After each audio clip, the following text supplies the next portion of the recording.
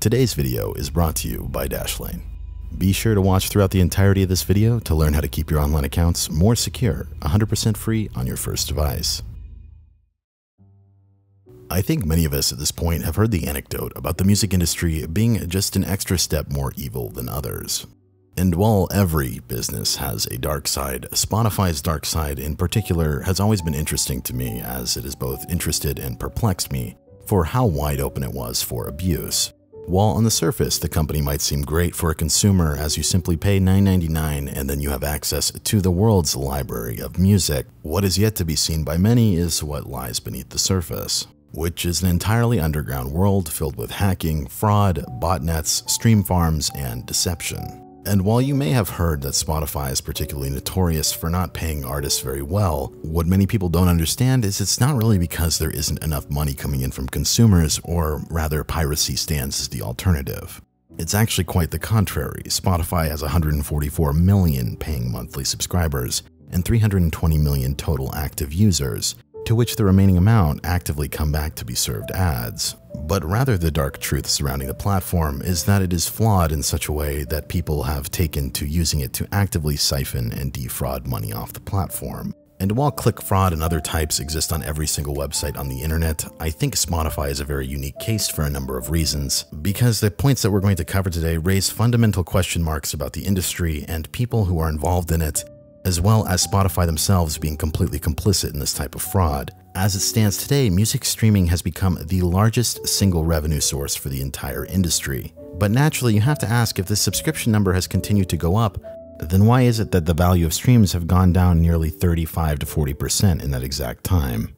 And while you might just attribute this to simply more music being released today, what's interesting is that Apple Music has managed to keep their streaming rate relatively stable, while the amount has actually gone up since 2016. Anybody looking at these numbers can see a clear trend involving devaluing music and Spotify's growth as a company. And for a company that sees no clear path to profitability as long as they can show investors growth, it has made shifting the goalpost for those artists who built the platform a long-standing joke. It's a tale as old as time, and when you dive into the specifics of how the entire operation has been actively allowing money to be stolen away from artists for the sake of pleasing record labels and their monopolies, when you see the full picture here and where money is being redirected, you'll see this clear dark side to Spotify that makes Apple's anti-competitive App Store look like a walk in the park, because at least there's some opportunity for the average person who uses that platform to actually make money. Because according to Spotify's own data that they've released in their Q2 report of 2020, the top 98.6% of all artists generated 90% of all of the streams on the platform, and the remaining 98.6% take up 10% of all streams on the platform. And since Spotify so cleverly pays you based on the percentage of market share in the total pool of streams, this amounts to 107 million euros paid to the bottom 98.6%. This means that 98.6% of people on Spotify made an average of $11 a month, meaning that many of them lost money just to use the service, because this doesn't factor any of the cost that goes into promotion or the creation of music. And does this mean that 98.6% of people simply make really shitty music, or that nobody wants to listen to it? No, it's that Spotify has created a system that selectively steals money away from people on the platform without consumers even realizing it.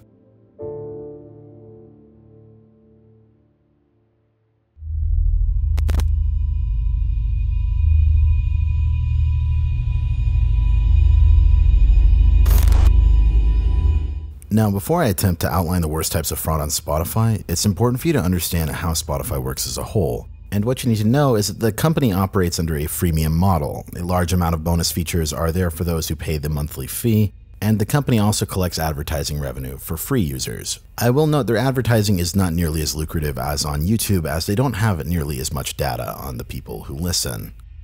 But essentially, all you need to know is that every quarter, Spotify pulls together all of the revenue from the advertising and subscriptions. Hereafter, they take a 30% cut, and then they divide out each fraction of that pool to pay a proportionate amount of revenue. This means that if you got 10% of all of the streams in the United States, you would get 10% of all of the subscription revenue and advertising revenue that came from the United States. And just so we're clear at what counts as a stream, it's only 30 seconds of listening to a particular track. This is the way that music sales are structured nowadays, and while this might seem like an honest way of running a business with everyone getting their fair share based on their popularity as an artist, where you start to run into problems is when you add the human element to it. Because with the current system, every time someone inflates their streams in a variety of ways, it steals money from other artists. The more streams in each quarterly pool, the less each one is worth, diluting an honest artist's work. And to say that people inflating their numbers has gotten a bit out of hand is a bit of an understatement.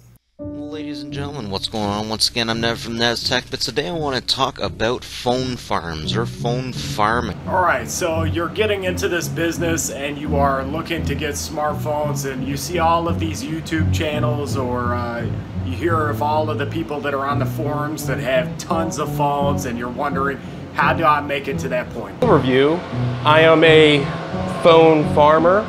I use smartphone applications, mainly for Android, to run ads and whatnot to make me some money. On this video, I want to teach you how to earn money on Spotify, whether you know how to make music or not. Once your music is on Spotify, this is one of my accounts. This is my meditation audio account. The Spotify plays are high quality and they charge $2 per 1,000. Basically a 50% return on your investment. Every million streams you get $4,000 back. You get about $4,000. 1, 2, 3, 4. Now check out this guy's battle station. I really like what I see here. Once you start generating streams, the Spotify algorithm picks up and it puts you on more popular playlists that will sustain your monthly listeners, right? Hi, today I'm just showing Spotify Plays Booster. Once you have your accounts, which we have a mass account creator. It's an application that pays you to stream music through things like Spotify. Show you how much Spotify is paying out as of January 2021.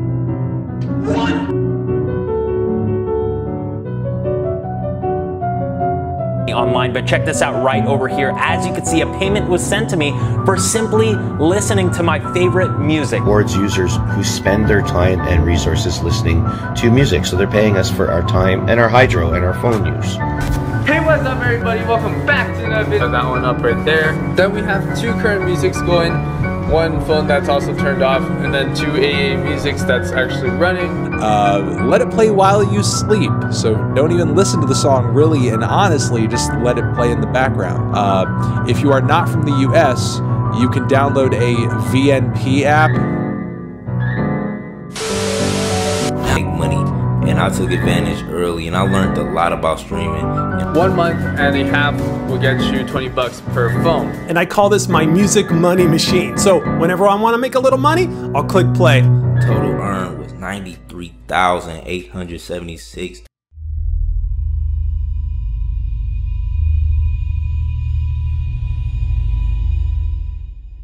At a certain point, you have to ask whether this entire system is even better than piracy, because keep in mind, when you pirated a song back in the day, you just stole from one artist at a time. But now when you inflate your streams, you steal from everybody simultaneously. And that's not even mentioning the fact that you open the door for completely unrelated third parties to steal from you as well. Back in 2017, it's believed a single entity out of Bulgaria stole an entire $1 million off the platform. This occurred when a playlist by the name of Soulful Music, containing 467 tracks, all from unknown artists, had appeared out of nowhere, seeming to climb the charts all the way to number 11 as the top playlist in the US. There were only 1,200 active listeners on this playlist. All of them were legitimate sources of revenue and credit cards, and with an average track duration of 43 seconds, it's believed that they squeezed out anywhere from 72 million to 103 million plays per month. This was all dependent on the main contingency of whether or not the stream farm would skip tracks after 30 seconds. While Spotify stated at the time that they were continuing to invest heavily in refining the processes in which that they would detect this type of fraud, you have to understand that this probably isn't the most urgent issue for them, because with those $12,000 that they got per month extra in revenue, they're kind of incentivized to keep the stream farm thing going. It really doesn't matter to them whether artists lose their money, because at the end of the day, they still get their 30% cut on the top. I'd say Daniel Ek, the CEO of Spotify, cares more about his net worth and shareholders. Because the moment that Spotify stops growing is the moment that they're going to stop taking losses and look for profit. And let me ask you this, why would Spotify want to make streaming fair when they could make it competitive and grow even faster? Ultimately, it's up to the labels to fight amongst themselves between who has the biggest artist. And while your everyday fraudsters will make up a portion of that pie, it's nothing compared to the record labels themselves at getting numbers up. And to be fair, Spotify does make some effort to combat obvious forms of streaming fraud, but to say that they've even put a considerable dent in the overall problem is a pretty good joke. And one estimate from Rolling Stone, who interviewed a record label at the time, estimated that the total fraud that goes through Spotify yearly could be around $300 million to artists. And while $300 million a year in fraud is really bad for the entire system, keep in mind that stream dilution affects smaller artists even more. For instance, Justin Bieber is allowed to encourage his fans to fundamentally steal money away from other artists on the platform. But when an indie band uploads a silent song so they can have enough money to go on tour, the record label will then tell Spotify to remove the indie band's song. While two wrongs definitely don't make a right, you could definitely make an argument that someone like Justin Bieber, who has a far larger audience, does more objective damage but does not get punished. And realistically, for the record labels to continue to stick around, they have to keep power coming back to the top, even if it means using sketchy tactics that they will often impose selective enforcement to others for. If you recall, I said that the labels were the best at inflating their numbers, and perhaps one story you may not be fully aware of is the day that YouTube purged billions of their views. On December 19, 2012, users flooded to the Google Help forums. Many people were asking why countless numbers of their videos had been deleted off the platform. And throughout the winter cleaning, nearly every mainstream artist was collateral damage. Whether this was fully intentional or not, that is yet to be unknown, but what we do know is that at the time, YouTube staff confirmed that this was an enforcement of their policies. 100+ million was deleted from Lady Gaga's channel, 400 million was deleted from Chris Brown's channel, 850 million from Sony BMG, 156 million from RCA, a billion views from Universal Music Group, and countless others. Billboard was quick to come to the defense of the labels in this situation, and cited this as just some in-house cleanup. Further attempts to explain this away had cited that many of the record labels had just simply started posting on their Vevo channel instead. Now what's hilarious here is that even if we gave them the benefit of the doubt, after I looked into the inception of Vevo as a company, you're just one trip to the Wayback Machine to have your mind blown at just how fake the entire industry is. And taking a look at the first capture that shows up for Michael Jackson Vevo, he managed to get 500 million views on his Vevo channel despite his main channel not even being able to cross 2 million, along with more subscribers than the main channel. And if you go through every other Vevo channel that existed at the inception of Vevo's launch, with many of them having hundreds of millions of views with next to no engagement on their channel whatsoever. And how about we bring up the official Vevo channel itself? Now, I'm no mathematician, but 12 billion views and 4,000 subscribers and 66,000 channel views seems a bit low. Here, it supposedly states that the YouTube channel signed up in 2006, but Vevo wasn't started till 3 years later. And no captures from the Wayback Machine show anything from this domain pointing pre-2009. Vevo just simply appears out of nowhere and just starts racking up billions of views, all while getting no subscribers. Now, for further context, more data did come out about this later on after I did a bit more research, and essentially, Google was working in partnership with the record labels to drum up advertising business for YouTube. And in an article from readwrite.com, it was also revealed that a Google employee did anonymously whistleblow the situation. Apparently, he was originally an employee for YouTube in 2007, but was hired to bot Vevo videos in 2009, in which he claims that he botted more than 20,000 videos. And what further cements this guy's testimony is when you look at the actual data on the videos. Kanye West's Heartless got his first view on December 7th, 2009, and immediately jumped to nearly 30 million views. Britney Spears' hit song from 2005, Toxic, ended up getting 33 million views in 24 hours as well. And Lady Gaga's first hit, Just Dance, got uploaded to Vevo, and we see another similar trend. However, they upped the ante nearly to 90 million views. And while we've taken a bit of a tangent from talking about Spotify, I think it's important to highlight these things that have occurred in the past whenever record labels work with a company. The music industry relies heavily on its fake it to make it strategy over and over. While this type of manipulation may be easy to spot in hindsight with a Wayback Machine and what I'm showing you, this is still largely flown under the radar today. I think ultimately you should know that record labels still definitely do artificial manipulation of their numbers. It's just a variety of new methods that we're going to cover that are harder to detect.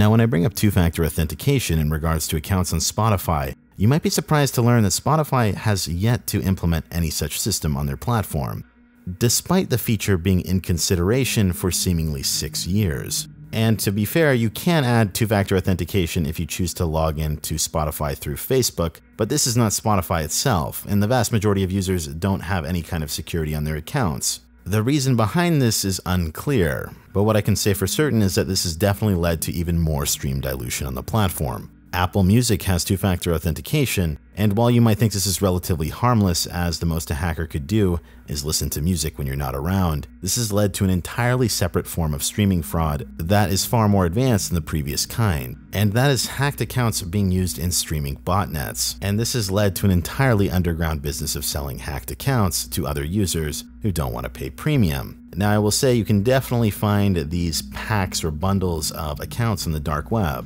and they're usually compiled with your login information when it is leaked from a database somewhere on the internet. People who end up getting their hands on these individual database leaks will often try your information against Spotify. Another method for collecting passwords is phishing, and it's usually when you get an email that appears to be from Spotify themselves, but after the email baits you into logging in, your password is then sent off to their database instead, despite looking like an official login. And something you should know is that as far back as 2015, a Vice article demonstrated how to make a streaming botnet that made around $30 a day with free accounts. Now, while regular streaming fraud is already rampant on Spotify, there are actually a few more benefits that seem to exist from having hacked accounts on botnets. For one, it doesn't require any phones, but rather just a bit of coding knowledge, and with the hacked accounts, the streams are more valuable than free accounts. Furthermore, if you were to use your own credit card to set up 10 different Spotify accounts and pay for it yourself, then it would likely get detected by Spotify themselves and they would shut you down. But with this method, you can anonymously boost artist streams through hacked accounts, and the artist can then turn around and say, "I have no idea what you're talking about." And for the record, I'm not condoning this is simply for educational purposes with this whole video, but this is far more illegal as it involves the unauthorized access of people's accounts. But it does appear that there may be some evidence that could allegedly lead you to believe that some people have been participating in this behavior. And this is far more concerning because it raises some potential questions about money laundering on Spotify, which we will touch on in a bit. But the story I have for you regarding this particular instance comes from French Montana. Now, this song was released on September 27th, 2019. The song completely flopped despite having two top artists on the track. Now, the song still managed to chart for 5 weeks, but eventually left the top 200 on Spotify. Then 3 weeks later, it reached a new peak on Spotify, coming in at the top 21 spot. And this is interesting because a couple posts had started to gain some traction on TikTok, which were kind of used as a decoy to essentially make it seem like the song was getting popular again. And it was at this time that many people started to notice and talk about on Twitter, where many people were complaining to Spotify that their accounts were being hacked and repeatedly streaming French Montana's song. Now, what made this more of a dead giveaway than it needed to be was that if the song was in fact gaining momentum again, you'd expect the streams to come back on both platforms, Apple Music and Spotify. But the song was at 1,192 on Apple Music and had only been going down.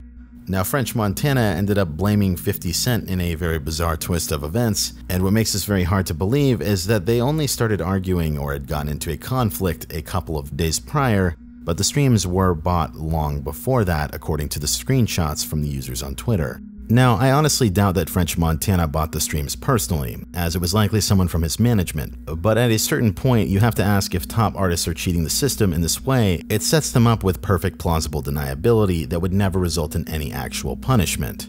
Just for perspective here though, if Justin Bieber was upfront willing to manipulate his song to the top, then you can imagine what goes on behind closed doors. Now, I decided to dig deeper to see if I could find any other recorded instances of this, and goddamn, it does appear to be far more common than I thought. Now, I actually asked you guys on Twitter a while back, and if you take out the people who don't use Spotify here, about 20% of you who do use Spotify said that your account was hacked at least sometime in the past. And I did find actual video evidence of someone's account being hacked in this case from another YouTuber by the name of John Sign, and he documented the behavior on camera to basically see how the bot functions, and I'll let him tell you in this particular instance. And in my case, the phone also always switched to a Chrome browser, because I mean, if you do those fakes, you do it on a Windows PC, that's the easiest, or play it on Sonos, so it always switched the sound to a Chrome browser. And also the last couple of days, I had time to look a little deeper into those 7 minutes that I recorded of the behavior of that phone. And I found out that it switches every 40 seconds, like exactly every 40 seconds. And as we all know, Spotify counts after 30 seconds a song as a play and gives money to that person. And it didn't matter where I switched to, it always did the same thing. It searched for that song and it hit play on that song. So I'm 100% sure someone automated, programmed this phone that got hacked to behave this way. Now, two things to note here. What appears on John's phone is Her Story by YG, and this video was uploaded June 24th, 2019. And because I was curious to see if this was just some one-off hacking from YG, I checked Twitter first, and quite a few accounts seem to be having the same issue regarding this artist multiple times across 2019 and 2020. Googling the same thing came up with an article from the Seattle Times in which it wrote, "A similar idea occurred to Chris Panton, a 19-year-old sociology student in California, when he was hacked in March. His hacker played an album by Los Angeles rapper YG on repeat. The first time it happened, the music started playing out of his laptop in the middle of a chemistry class." Continuing on in the article, it says, "They would be trying to listen to music while I was listening to music, so they cut me off, always with the YG album," Panton said. Searching further, another post from the Spotify subreddit here in July of 2019 shows another instance of YG playing from a Chrome browser. And finally, another post in May of 2019 shows the exact same thing, and another user in the comments mentioned that the exact same thing was happening to them on the same exact album. And just to clarify here, I'm not accusing YG of anything, and this could potentially be something he has no idea is going on. But there seems to be multiple instances of this artist being pushed through an illegal botnet. And what's even more puzzling here is Spotify's completely complicit nature in this entire thing. There's absolutely no way they don't know this is going on, and the fact that they haven't added two-factor authentication for 6 years seems very, very suspicious. I will say though that if you do want to listen to Spotify without randomly giving money to people you may or may not like as an artist, you need to be able to protect your accounts, and that's why I'm so happy that Dashlane decided to sponsor today's video. Dashlane is an all-in-one password manager for all of your online accounts that only requires one master password that is only decrypted locally on your device, not held in some database.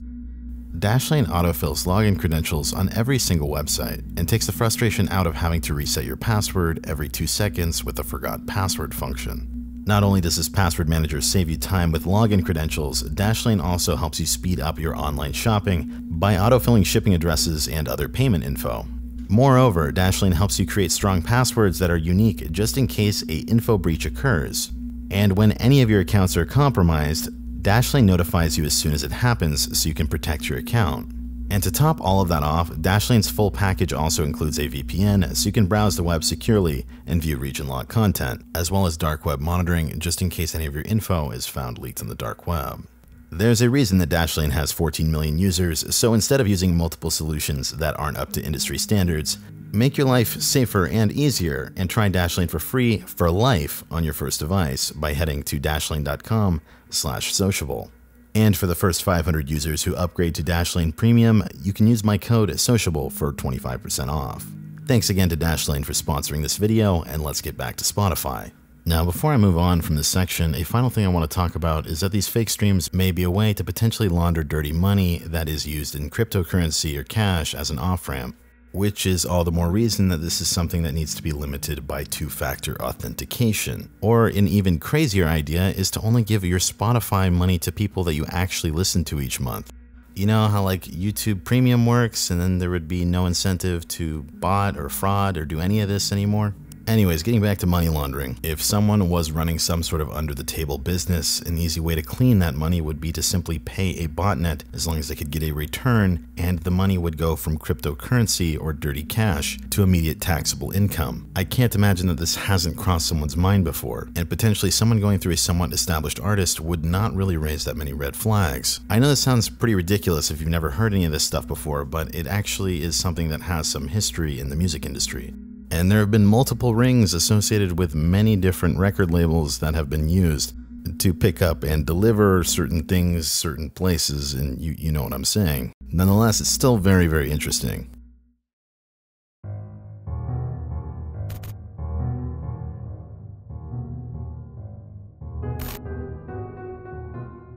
Now for this last section, I could go on finding more and more people likely guilty of faking streams, but after finding out that Michael Jackson had some of his streams faked on YouTube, that kind of did it for me. What I do think is a bit more nefarious in the face of everything I've presented to you today is something I've saved for the final section of this video. Because while Spotify can blame the record labels for a bad payout structure, and they can cite something like streaming fraud as a never-ending battle, how do you explain deliberately creating fake artist profiles to not only dilute the streaming pool, but directly limit opportunity for real artists by taking away playlist spots for them?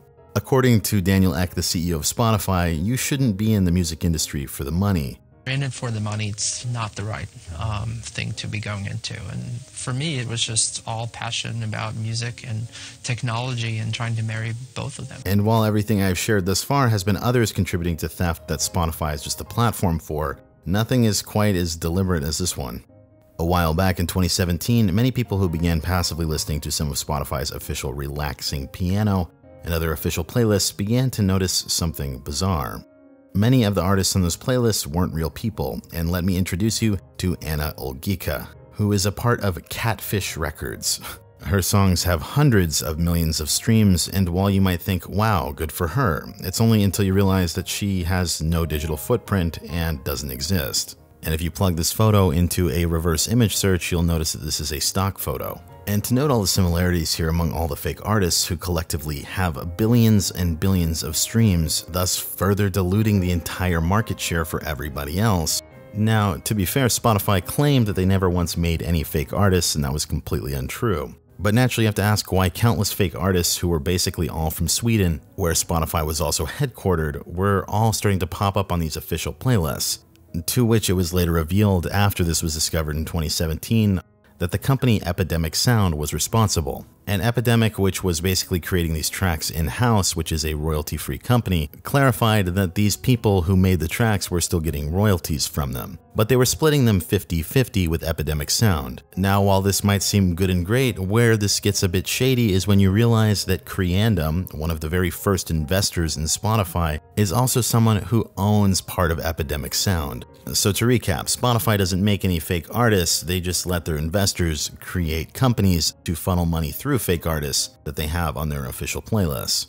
And something you should know about Spotify as a platform is that you can't pay to get onto an official Spotify playlist. It says it right on their blog, and it says first things first, you cannot pay to get on an official playlist. If someone or a third-party company is offering placement on a playlist in exchange for money, this is a streaming manipulation service that goes against Spotify's guidelines for music promotion. Well, I gotta admit, that's pretty weird because Spotify seems to have definitely built out an entire network of artists filling their playlists that aren't even real. I suppose you can really just add this to the list of things that Daniel Ek doesn't practice what he preaches. Like the fact that he told artists that they need to make more music to survive in this day and age, all while a mutual investor who has financial connections to the company has been leeching money out of it this whole time. I guess the music business really is a cruel and shallow money trench, but hey, maybe knowing all this stuff, we can listen to it a little bit differently. This is Barely Sociable.